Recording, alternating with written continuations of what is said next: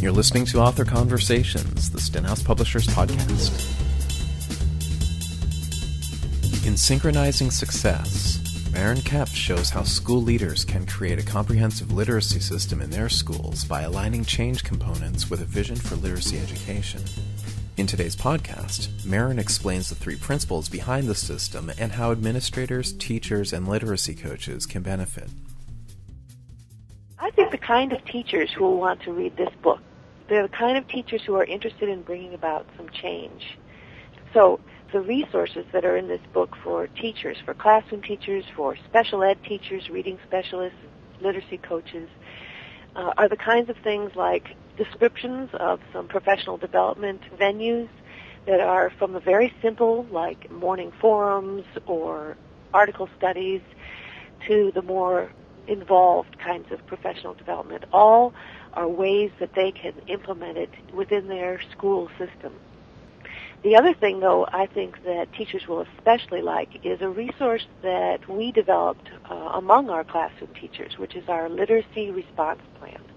Our whole school uses this plan as a way of monitoring which kids are at risk and also responding to them with interventions that are classroom interventions. So one of the resources that is many pages in our appendices in Synchronizing Success is a whole bank of accommodations that address specific behaviors that are at risk for readers at the emergent level, at the developing level, and even the intermediate level. Different kinds of behaviors that are typically seen in a classroom, and how can you address those in the classroom?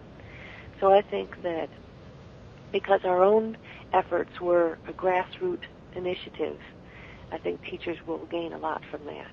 But I also think administrators will take away a lot from this book. I'm hoping that administrators will come away with two specific things.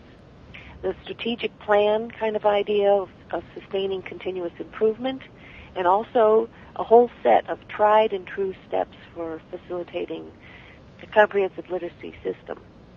The first part of the book is all about three guiding principles that we use that help make the decisions about what to do next for continuous improvement.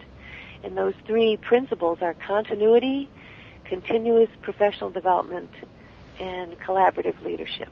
The continuity really begs the question of what components do we need to do in a more consistent way so that we can increase our impact on student learning, whether it's assessments or our instructional approach, or if it's something to do with our responding to students.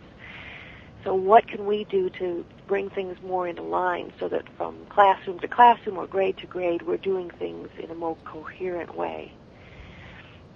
The second guiding principle is the continuous professional development.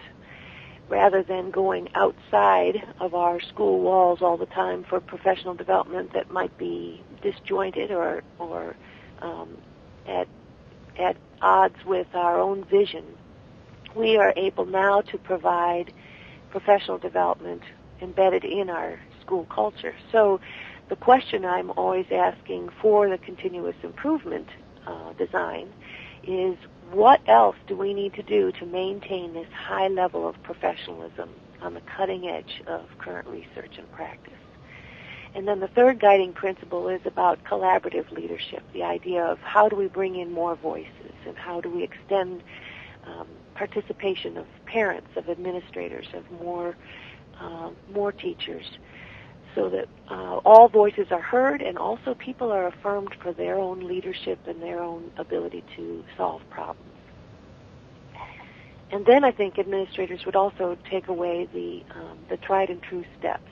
And in part 2 of the book, I address specific components that are to help with the change: assessment, instructional frameworks, curricular focus, response to intervention, and professional development. And what I do, I think for administrators specifically, is I have a section at the end of each of those chapters called What Can Administrators Do?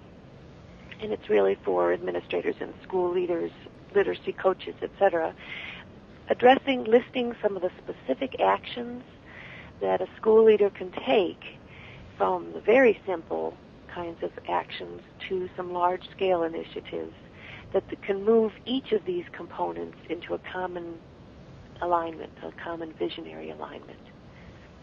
So in the whole book, the idea of developing a comprehensive literacy system is about intentionally drawing together the resources, the attention, the actions under one umbrella of a common literacy vision, rather than all these disjointed pieces working possibly at odds or in contradiction to one another.